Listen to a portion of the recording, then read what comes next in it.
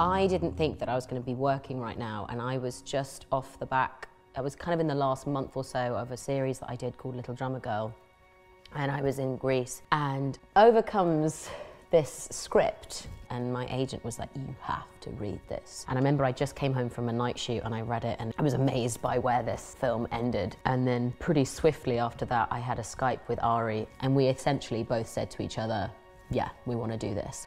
So I first saw Florence Pugh in Lady Macbeth, and I was really taken by that performance. And having seen her play such a composed vault of a person in that film, I was excited by the idea of how she would take on this person who is on unsteady ground and basically a codependent person. I'm always leaning on him. Like, I even called him today in tears because my sister wrote another stupid, scary email. That's what he's there for.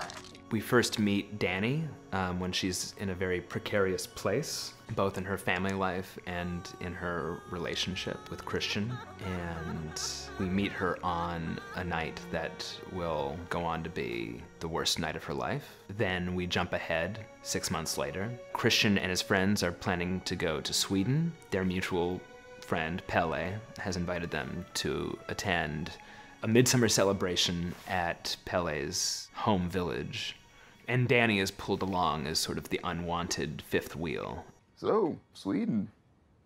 Yeah. You're coming, right? I mean, I guess so. That's not completely ruining your guys' plans. Oh, sure. No, Not at all. No.